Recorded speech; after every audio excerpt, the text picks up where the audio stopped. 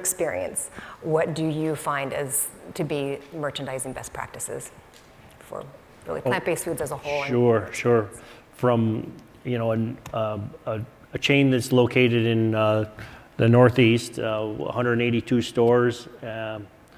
We have got a demographic that is on the older side, so we don't have a lot of people coming and going throughout the footprint where our stores are. So the way it works with us is, and I can't speak on from all parts of the country, but what's working for us is we have developed plant-based sets throughout the store.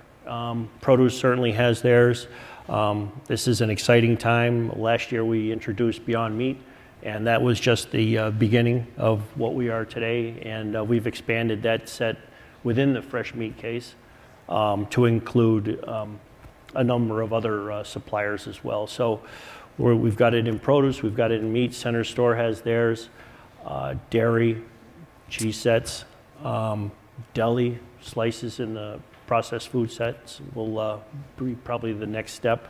And I would recommend, we're having the best success with locating the plant-based items in areas that get heavy foot traffic. Obviously the alternatives for milk are in the milk set. There's an awful lot of foot traffic there. We've got our plant-based grinds and patties in with our ground beef set, which is a very staple item, so it gets a lot of traffic there.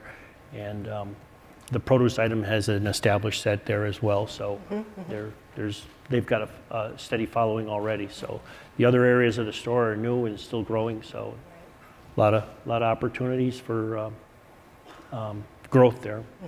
Are there any challenges you can think of that? Yeah, the biggest challenge from the meat case is making sure that we've got something that's sustainable. So right now we're all in this. A lot of retailers have jumped in and said, okay, there's a big focus on plant-based.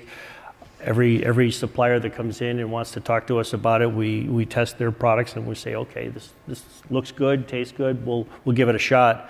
16, 18 weeks later, we start to get the data that comes through, and our biggest concern right now is shrink.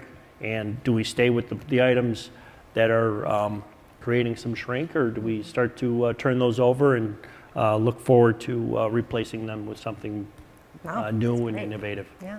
So that would be the biggest biggest concern in the meat case right now would be the shrink on items that are just not performing. Yeah.